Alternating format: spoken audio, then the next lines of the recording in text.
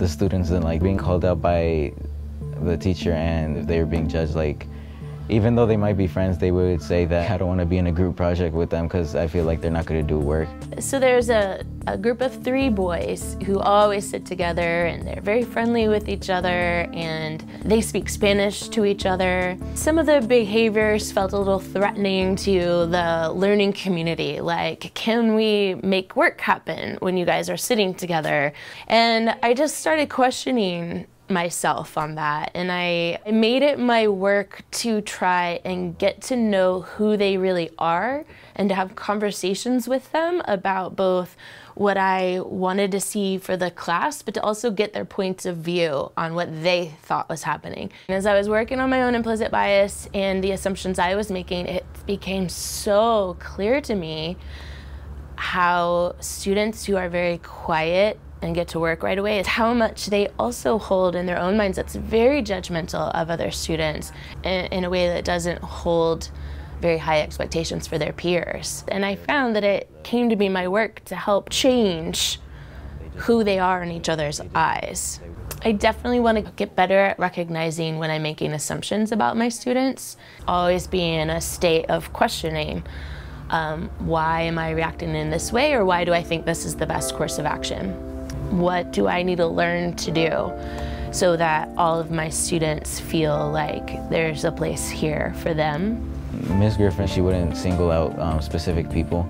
She would say in general to the whole class, students like this way better because they weren't being personally pulled over and having their friends like making fun of them. Most of the students, even though in class they act like they don't care, they know that in their the back of their minds that they have to do it, and it's just for their own good.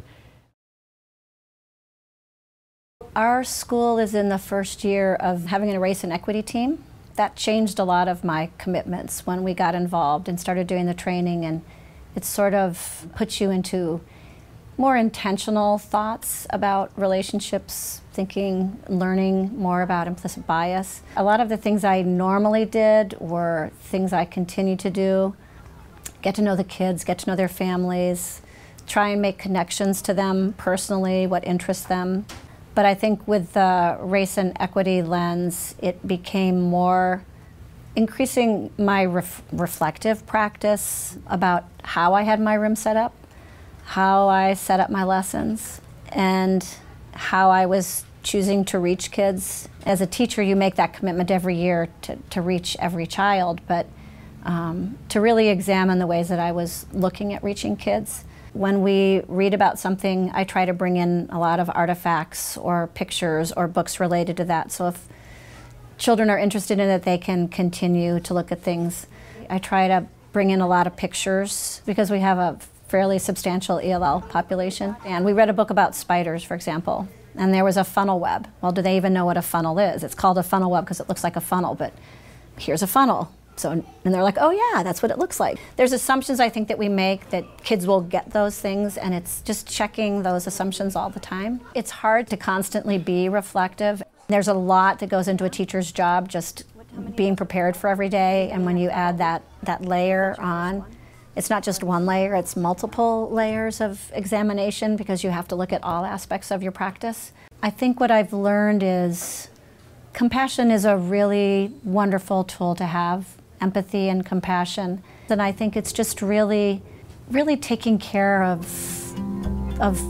children in a way that sort of goes beyond just educating them, because there's a lot of protecting that has to go on. Our role is so much more than teaching them to read or teaching them to write better. It's just connecting in the world better, being safe, you know, having a safe place. Creating that safe place. It's just a constant process of really trying to figure out who each child is and how to connect them to me and to the curriculum and to the school.